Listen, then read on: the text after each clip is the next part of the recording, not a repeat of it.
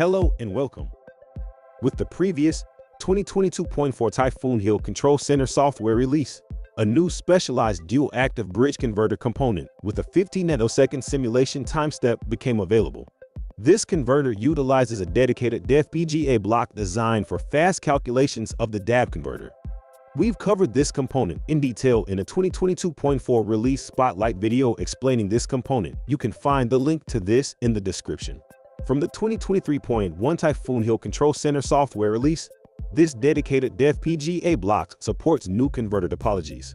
From now on, Resonant Converter topologies, LLC and CLLLC, can be simulated with a 50 nanosecond simulation time step. These topologies are widely used in high-frequency power converter applications and are specially designed to fulfill the needs of high-frequency DC-DC charger applications. Since the minimum simulation time step for currently available HIL devices is 200 nanosecond, this specialized resonant converter solver operates independently from the rest of the circuit, providing simulation results at the simulation time step specified in the model settings dialog box. This component acts as a current source inside the circuit. State calculation of the resonant converter component occurs every 15 nanosecond.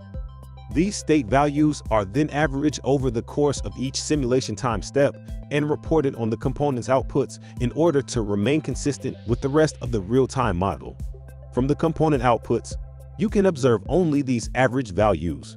This converter solver is available on 4th generation HIL 404 and HIL 606 devices with a 50 nanosecond time step using a specially provided firmware configuration.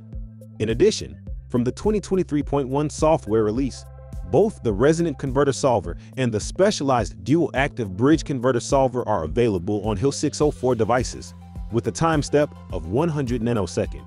Let's see where to find the resonant converter component and how to parameterize it. Inside the converter's library category in schematic editor, we can find the enhanced resolution subfolder. Clicking on this subfolder reveals the new resonant converter component. Let's drag and drop it into the model. In the component dialog box, you can find the control, electrical, and extras properties. Gate drive signals for switches within the resonant converter can be provided to the HIL device digital inputs or generated by the FPGA internal PWM modulator.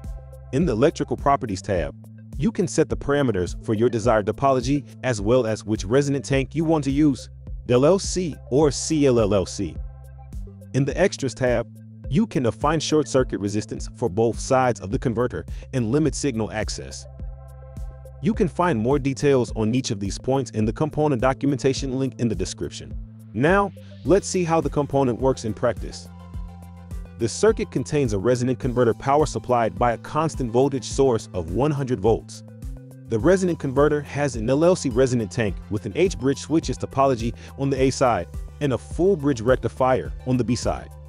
Switches on the A side are controlled via gate drive signals generated by an internal PWM modulator with variable carrier frequency. The duty cycle is 50%, and the switching frequency can be defined in SCADA during runtime. The rectifier is connected in parallel with the capacitor, which provides constant DC voltage for the resistive load. Now, let's compile the model and load it to a HIL 404 device. Setting the FSW SCADA input to 1 makes the switching frequency at simulation start 100 kHz, which corresponds to the resonant frequency for this LLC tank. Let's start the simulation and open Capture Scope widget. For a 100 kHz switching frequency, the series inductance current in the second graph and secondary winding current in the third graph are sinusoidal due to the resonance effect. As we can see, the load current in the fourth graph is well rectified to the DC waveform. Now, let's set the FSW parameter to 0.7. This drops the switching frequency below the resonant frequency, down to 70 kHz. By looking at the capture widget, we can now see a characteristic response of the resonant converter to frequencies lower than resonance. We hope that this new resonant converter component will help you develop your high-frequency control applications.